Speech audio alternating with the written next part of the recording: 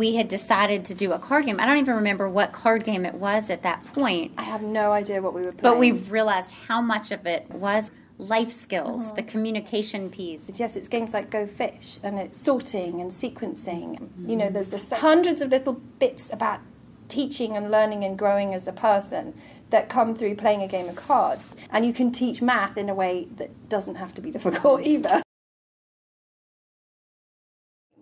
We were playing cards, and they were sitting in there yelling snap at each other, but really they were just completely motivated and just sitting there and playing and loving it. And I said to Francis, I need to write this down. And I'm sitting there with a post-it note going, writing down ideas of things I could do with the kids next. And that was when I said, let's write a book, ha ha ha.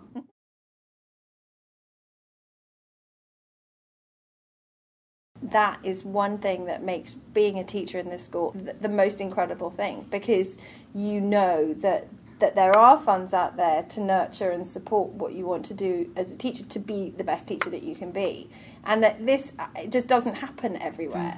If people are kind enough to give money for the teachers to do that, the people who are going to benefit are the children and the families who are here. And that's just fantastic, because I don't think that anything that we do is wasted on the children, because we always come back with something that we're going to use and they benefit. It's not like throwing money away.